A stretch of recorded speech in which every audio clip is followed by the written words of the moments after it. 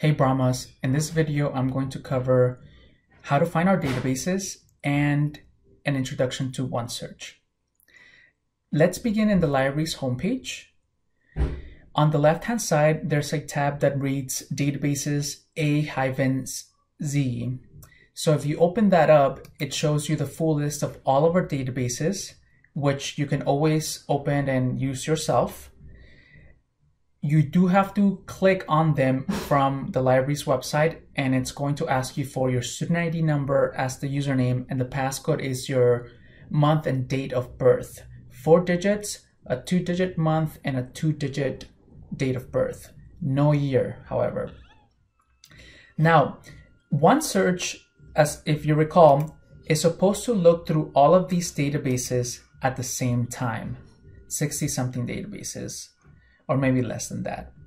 And what I'm covering today is OneSearch, yes, but also if you were to click on ebooks under database types, we do have a few databases that specialize on digital books.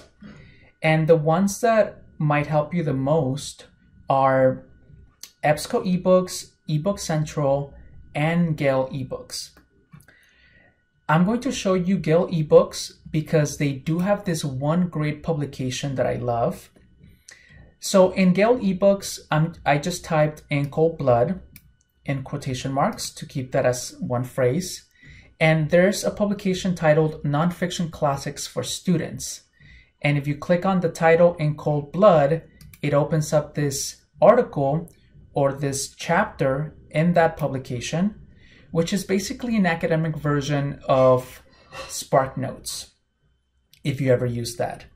But the great thing about this article is that you can quickly go to the themes of that book and learn about, the literary concepts that this book is tackling.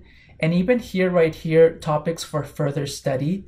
It helped me remember, because I haven't read In Cold Blood since high school, that there is this question about the death penalty and how it should be applied under the law and who qualifies as mentally ill or insane.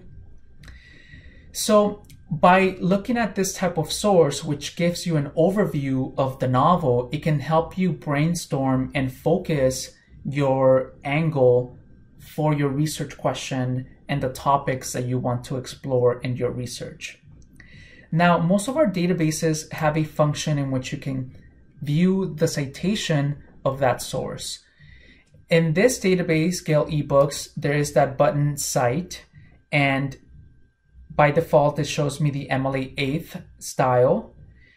So even though these citations are not 100% correct, they're a great way to begin, and we should always double check them.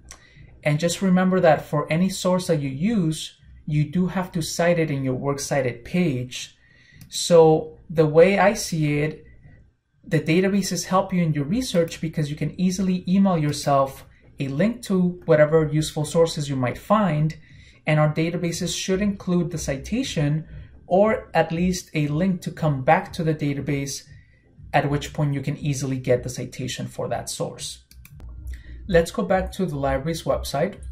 In our homepage, you will see OneSearch, and in that little search bar, we're going to start with simple keywords like the title of our text and the author's last name.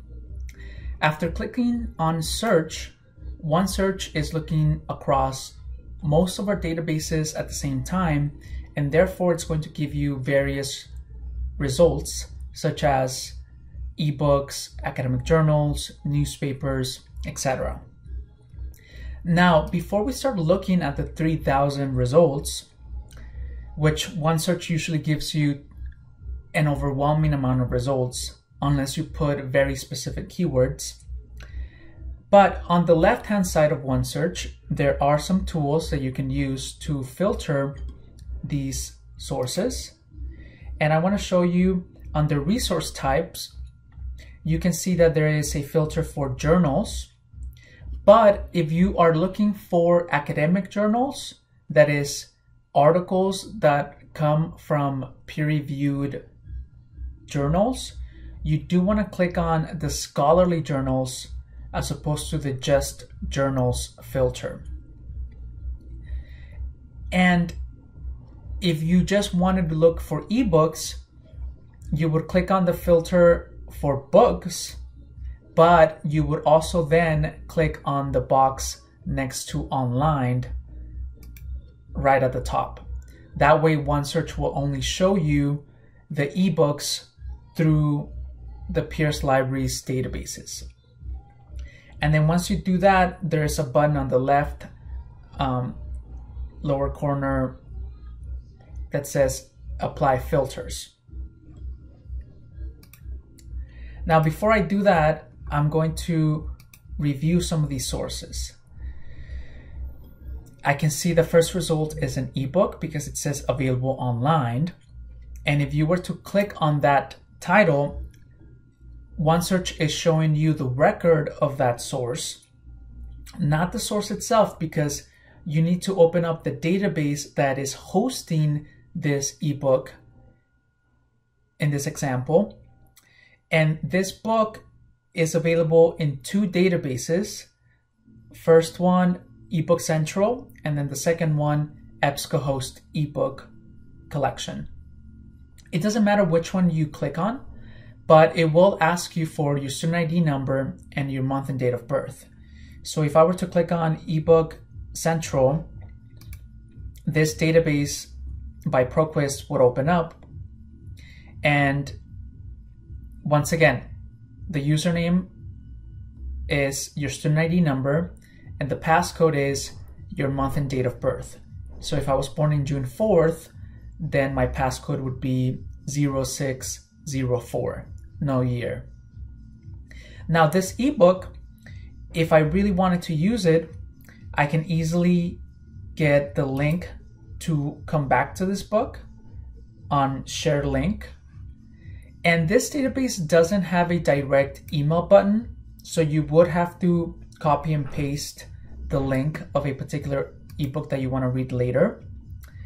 But you can also see a cite button, which gives you a pretty good citation for that ebook. By default, it's showing me the MLA style, which is the 8th edition style, but you should always double check these. However, it's good to have something to start with, right? Now, even though this book seems to be about Capote and In Cold Blood, you're probably not going to read the whole book.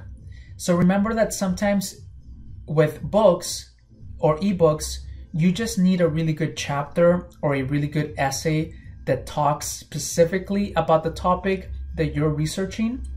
So don't be afraid to actually open up the ebooks and look at the table of contents and see the chapters or the essays.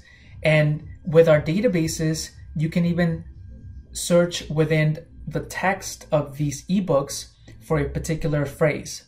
For example, in this book, I'm going to search within, and I'm going to put In Cold Blood in quotation marks. And then by clicking enter, this database shows me where exactly they're mentioning In Cold Blood. Now, because this book is actually about Capote and that novel, In Cold Blood is everywhere, which is why you see that purple bar in most of these chapters. But it's good to see the chapters, right? Because then we can see, well, maybe I do want to look at the gay subtext of In Cold Blood, right? Maybe that's the topic of interest, and now you have found a good chapter and you really want to use this chapter, and this is going to be one of your sources. And then that's all you really need. Remember that the goal is not really to shop for dozens of sources. The goal is really to find a few sources that really talk about your topic, because in a way you're engaging in a academic conversation with these authors. Now, if we wanted to look at journal articles, once again, we would click on scholarly journals, and that's really all you need. After applying my filters of scholarly journals and articles, I see 200 and something results. So most of these articles should be coming from peer-reviewed journals. And at this point, it's up to you to scroll down and look at each of these sources to identify which ones are actually about your topic. And you can do this by either looking at the keywords in the title or even the title of the journal.